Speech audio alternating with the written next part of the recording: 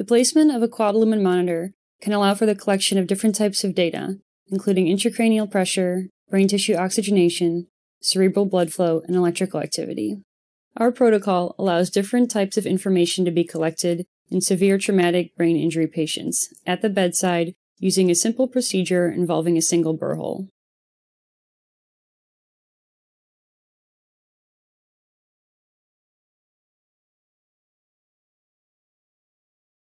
Immobilize the head securely to ensure that it does not move during burr hole placement.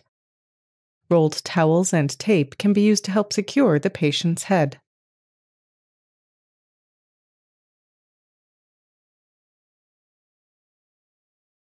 Begin by identifying the correct location for the bolt placement, 11 cm from the nasion or 1 cm anterior to the coronal suture,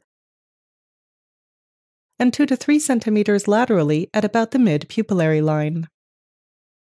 Sterilize the area with betadine solution and use 1% lidocaine with epinephrine for local analgesia.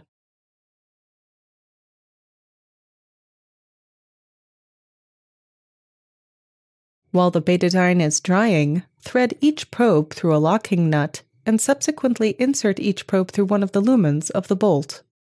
Place the intracranial pressure brain tissue oxygen probe preferentially in the tallest lumen. The other probes can be fit through any of the remaining lumens.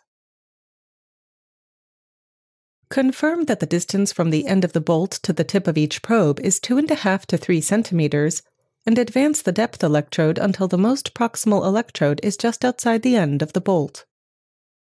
Once the probe has been placed the appropriate distance from the